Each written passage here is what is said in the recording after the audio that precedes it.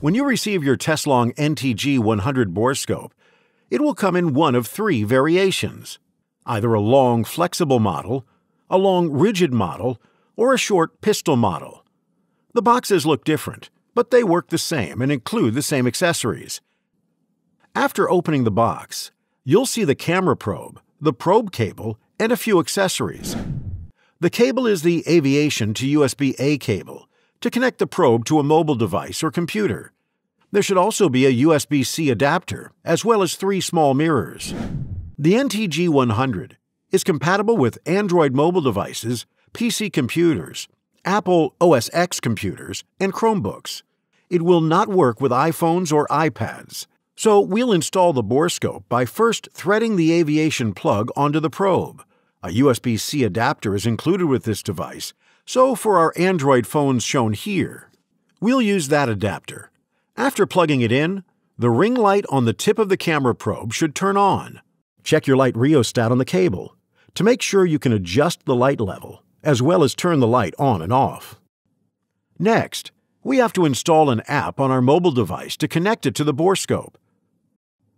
Go to the Google App Store and search for the app called Smart Endoscope and install it. Alternatively, you can scan the QR code on the Smart Endoscope app instruction card included with the borescope. Open the app and allow it to access your photos and record audio. Now click on the device called USB Rifle or Pistol Borescope. Follow the on-screen prompts, and once connected, you'll see a live view from the camera on the screen. Now you can use the app to take photos, video, or view your content in a gallery. The Smart Endoscope app will sometimes include advertisements. If you want to remove the advertisements, press the Activation button in the app and click the square on the right to scan the second QR code on the Smart Endoscope app instruction card. You'll be given a unique code to enter in the app for an ad-free user experience. The NTG100 will also work with a Windows PC or Mac OSX computer, but you don't need to download any apps. For a PC computer, plug the USB plug into the computer and open the program called Camera. The live view from the borescope should show right away, unless you're also using a webcam, in which case, you'll have to switch to the borescope in the camera program. For a Mac computer, plug the USB plug into the computer and open the photo booth program. Click on the camera drop-down menu and select the Teslong camera, and you should see the live borescope view in the window. Now, we're going to move to the tip of the borescope probe and point out a few things. These probes are just under 20 caliber in size, to fit easily in a 22 caliber barrel, so they're small.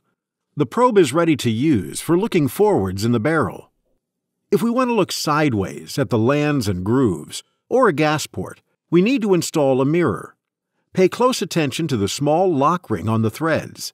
This is to lock your mirror in place.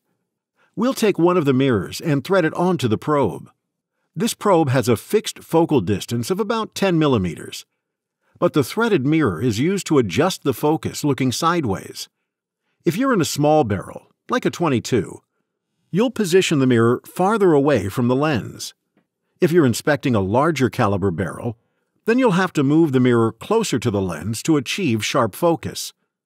It may take a couple tries to get the focus sharp, but the quality of the image is worth the effort. Use the lock ring to lock your mirror in place when you get a sharp picture. Now we'll insert the probe into a barrel and capture some photos and video. You can press the shutter button in the app to capture photos. To capture video, you have to press the record button in the app while in video mode. You can see the timecode start when you're recording video. Now that we have some photos and video captured, you can view these files on your mobile device in the Smart Endoscope app by clicking on the play button in the lower left of the screen. Finally, to get the best image quality from your borescope, clean the camera lens and mirrors before and after each use with a soft microfiber cloth and a cotton swab. For stubborn stains, you can use warm water or rubbing alcohol, but don't use stronger solvents. That covers everything you need to know to use a Teslong NTG100 borescope. If you still have more questions or are experiencing any issues with your product, please contact us via email, online chat on our website, or call us on the number shown on the screen. And thank you for purchasing your product from Teslong.